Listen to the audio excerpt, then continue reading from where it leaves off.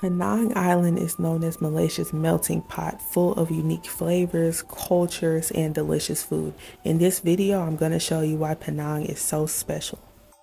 Hey everyone, welcome to Eat with Nala. My name is Nala. I love to eat and travel the world. We are in Penang, Malaysia, and we are getting some Nasi Kandar. I am so excited to show you guys. This is one of Malaysia's most popular types of food. So I'll see you guys when we get there.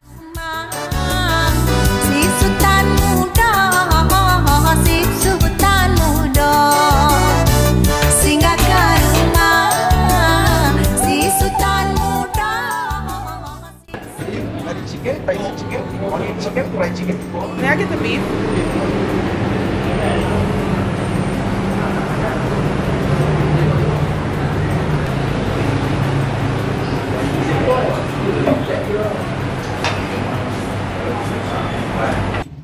Thank you.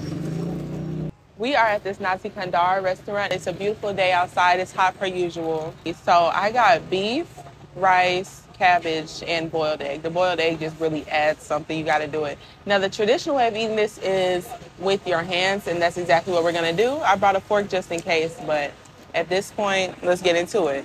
And I got some tea ice. So it is tea, milk, and sugar. I don't know why I always prefer my tea cold instead of hot. It's just so much better. And it's just so refreshing. It's sweet. We're going to get some of the beef, the cabbage, and the rice all together. And if you saw how he was making my plate, the way they do the Nasi Kandar here is they like pour all the different curries. It's called a mixed curry. So you get so many different flavors. I want you guys to get into that beef. See? The beef has those little pieces of fat on it, and it just melts in your mouth. It's extremely tender. Got the boiled egg. It just adds a perfect cherry on top, especially that yolk. You get your egg, your rice, your beef.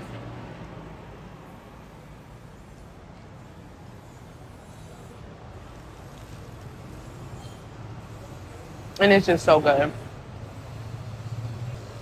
I'm tasting something slightly spicy here, and I love it. If you are a foodie and you love to travel, you need to put this on your list.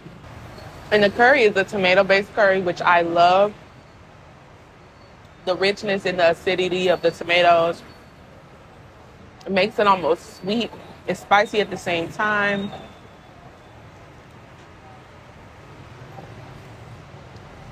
It reminds me of African food, and that's why I love it so much. As far as the tea goes, it's just the best thing ever.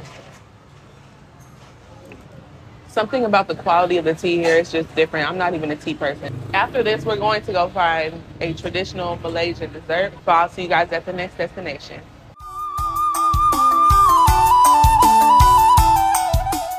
Hey guys, so we are on the way to get some cendol. It is a dessert made of rice flour jelly, coconut milk, and palm sugar syrup. I am so ready for this because it is hot outside. I'll see you guys when we get there.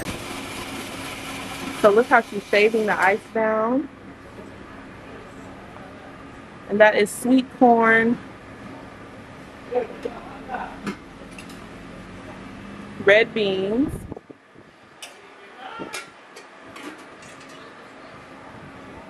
brown sugar syrup,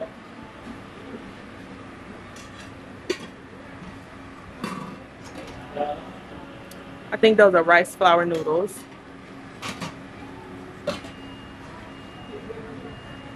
and then coconut milk. That looks so good, doesn't it? Extra coconut milk.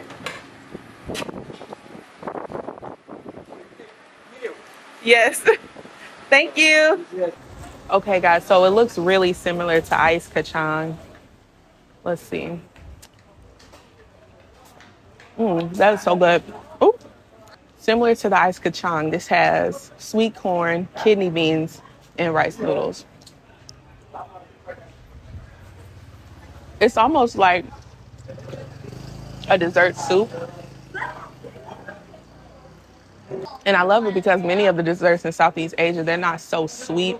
It's more so refreshing. Like, I'm not going to be in a coma after this. So you get that crunch from the ice and you get the little pops from the corn. It's just so good.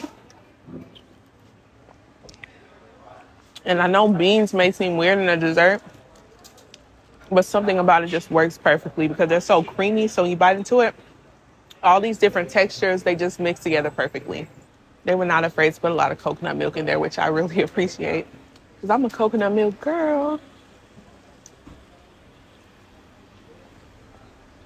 Thank you guys so much for watching. I really enjoyed making this video. Like, comment, and subscribe, and I'll see you guys on the next